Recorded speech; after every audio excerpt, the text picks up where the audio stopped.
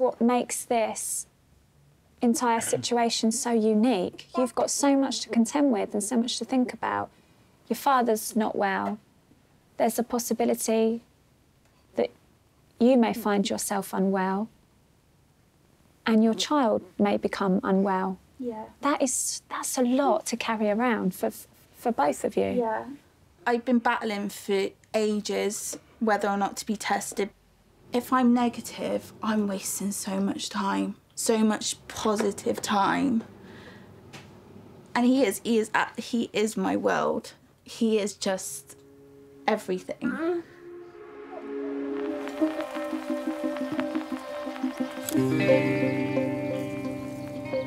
While DNA may be able to answer questions from our past, it can also predict our future.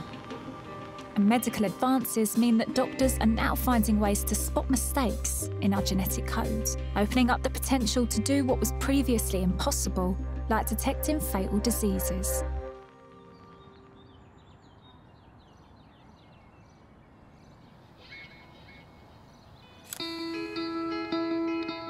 I met Rob, met him on a dating app. He properly courted me, and to be fair, I kind of fell in love with the little bit of chest hair that was there. Go, Kian, go! She's the best person I've ever met, to be honest. We got serious quite quickly, decided that we were going to try and have a baby. Then we were blessed with Kian a few months later. Everything was just perfect. It was just sheer bliss, and I felt like we were just totally untouchable. And then the bubble just burst. My dad found out that he had Huntington's disease. I think that's the moment where everything kind of just stopped. 2 years ago, Charlie's dad was diagnosed with Huntington's, a fatal disease. Passed from parent to child through their DNA. There is currently no cure for the 8,000 people in the UK living with the condition. It was only until he told us about Huntington's, his diagnosis, that I started researching it more.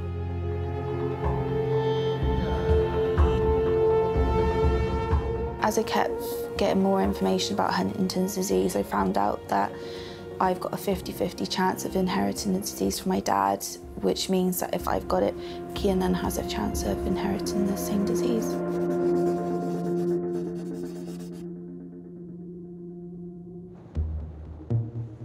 Ever since her dad's diagnosis, Charlie has been in limbo, trying to decide if she should take the DNA test herself.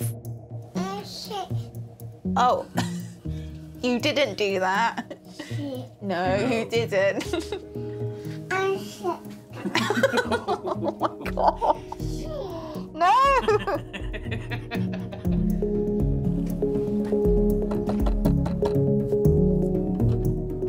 Hiya, you okay? Who's this kid? Oh my goodness. How's things? They're good. Good. They're good. You all right? Hello, Poppy. Hello, mate. I'm Stacey. All right. How'd you do? Hey, Hello, mate. Oh, he's like you, isn't he? So how long have you two been together? Just 2 years. You got your little boy now. Didn't think he would come as quick as he did, to be fair, but yeah. The most beautiful surprise. It is, yeah. So your father, he now has Huntington's disease, which means there's a 50% chance that you may have it. So my dad is kind of in this fortunate position at the moment where they've positively identified that he's got the gene, but he's not symptomatic yet. If you do have the gene, there's a 50% chance that your boy has the gene. I can always describe it as it's a cloud, really. Like, you have your days, like Rob will say, I'll have my days where I'm totally like, Kian done this today. It's absolutely amazing. And that's, if I'm being totally honest, is I just get scared if we are one of the unlucky ones. What makes this entire situation so unique? You've got so much to contend with and so much to think about. Your father's not well. There's a possibility that you may find yourself unwell and your child may become unwell. Yeah. That's a lot to carry around for both of you. Yeah. I've been battling for ages whether or not to be tested. If I'm negative, I'm wasting so much time, so much positive time. And he is my world. He is just everything. So sat here now, in your heart of hearts, do you want the test? Yeah.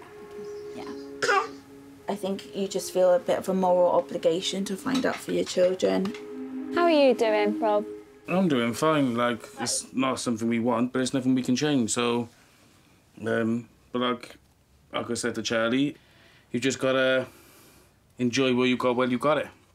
It's just knowing, I imagine. Yeah. You know, I'd feel a massive weight being lifted if I was negative. well, if you're negative, Kian's safe. Kian doesn't have it. Kian's negative. So the next few weeks, next few months are really crucial. Yeah. Yeah. Life-changing, either way. Yeah. Charlie will now start meeting with doctors in the lead up to the DNA test that will reveal if she carries the mutated gene. You're such a good boy. Good as gold. I've asked if we can catch up again when she has her final results.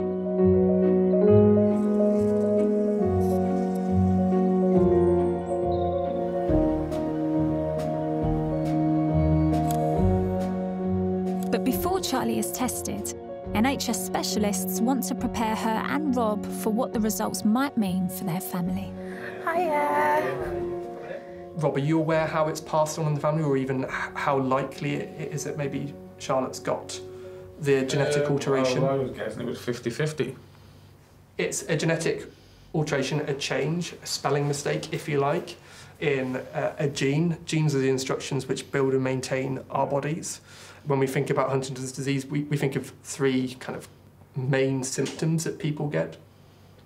So the one which most people kind of recognise is the movement problems which you can get with it. The second kind of big symptom group is problems with mood. And the third kind of main one is dementia or memory kind of problems.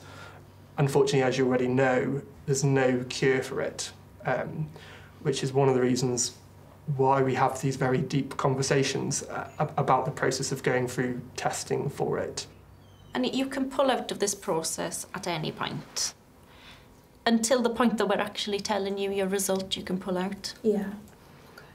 But a lot of people are very keen to take part in research and things because it's one positive aspect of something that you can't really control.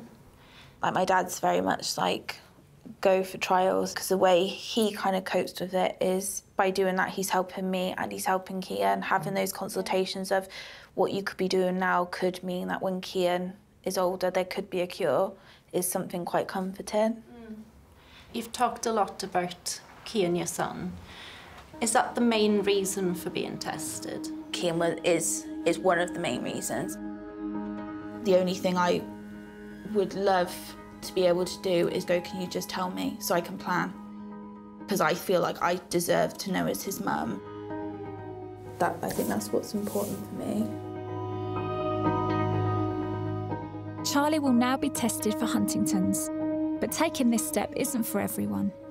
About 80% of people in her position choose not to be tested while they have no symptoms. Most would prefer not to know the truth.